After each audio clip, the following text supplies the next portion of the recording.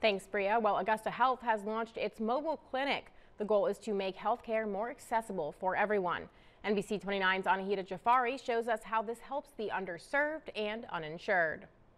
We are seeing really effective outcomes for individuals that have complex health conditions. We take our time to really help manage these unique health conditions. And so, if you have a financial barrier to healthcare, this is a great opportunity for that, The mobile clinic provides primary care to anyone in need. regardless of social status, income level, insurance, disability, citizenship, education, or preferred language. Taking its clinic on the road allows it to reach more people. And really connect with people where they feel comfortable and make these services unique to where they're tailored to meet each unique needs of our community.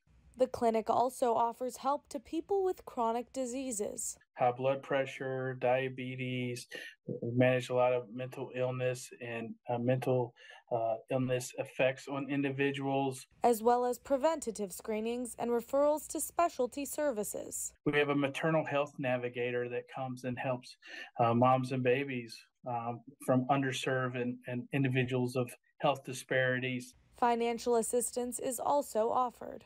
Homeless, people that live in subsidized housing, low-income housing locations, people that just can't access health care for a lot of unique situations. In Augusta County, Anahita Jafari, NBC 29 News.